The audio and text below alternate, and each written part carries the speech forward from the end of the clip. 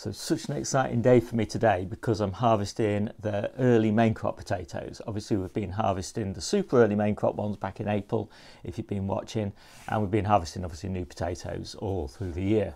But yeah, this is a special crop for me, you know, in part because it's so incredibly productive, but also it's just such an easy crop to grow. And you know, it doesn't require me to jump through many hoops or anything like that. It's just really exciting. So yeah, the way I'll explain how I grow it, I'll just pop up a little video of me harvesting the potatoes as I go along. So basically start the potatoes kind of middle of March, plant them out about the middle of April. So I start them out in 2-litre pots in this conservatory under these grow lights, and they just stay under there for about 2 weeks after they've broken surface, and then they get planted out. Now, middle of April, still got plenty of frosts around, so they do need some frost protection. I put them in one of my deep cold frames just after I've finished harvesting the overwintered carrots, and then they just stay in that cold frame with the lid on for till about the middle of May, generally speaking.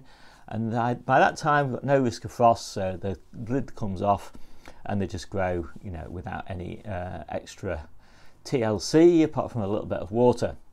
So it's a super early thing to grow, and there's not really that many other things that you can grow in that time window from planting middle of April to harvesting now. And so it's really nice. It's a great crop, really. I thought, yeah, it's a great use of that deep cold frame. So after I've done that, carrots are going to go back in that, and hopefully we'll have some nice late carrots back in April again. So yeah, I've just harvested them actually. I've just weighed them, and the Charlottes did a little bit better than the Estima. The Estima are an amazing baking potato. They're kind of the one that you generally see in a lot of supermarkets. Debbie's just had one actually. She said it was absolutely superb. And so that's what we're aiming for. The Charlottes also make a really nice baking potato, a little bit bigger harvest because they're a second early rather than an early main crop. But as you can see really from the size of the harvest, there's not really a huge difference. There's only about sort of £1 or £2, £1.5 sort of difference between the two. And to be honest, you know, that is not really worth bothering about. So it's basically going to come down to which are the best tasting, which keep the best for this time window from the end of June until the beginning of August. Because it's not a great time to be storing potatoes. We will store ours in a big cardboard box with a fleece blanket over the top in the shed. So out of any sunlight, as cool as we can get it. But obviously it's not cool in July.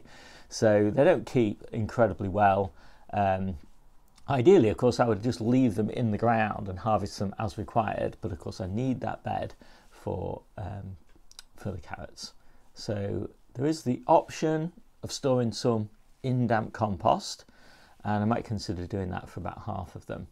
So yeah, really, really pleased with the harvest this year.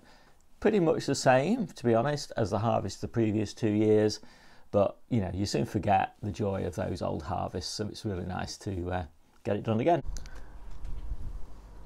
So this is the total crop, just lightly cleaned up, and this side are the Charlottes, and the harvest on the Charlottes is slightly bigger. I'll actually put the weights up on the screen as I'm talking, and the Estima, as I say, slightly smaller, so I think there's only like £1 or £1.5 in it. The Charlotte's obviously been a second early, so it's no surprise that they are slightly bigger, and the Estima being an early main crop, but both of them basically ready at the same time. There's no point leaving them in the ground any longer than that.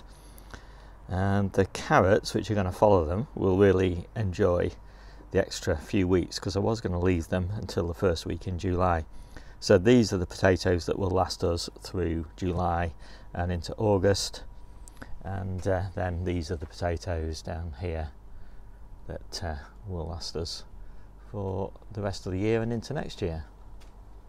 So if you want to know more about all the different successions and tips and tricks and things of how I grow the potatoes all year round, all different types of potatoes all year round of course, then take a look at the ebook linked in the description below, and take a look in the individual growing guide section and the section on potatoes.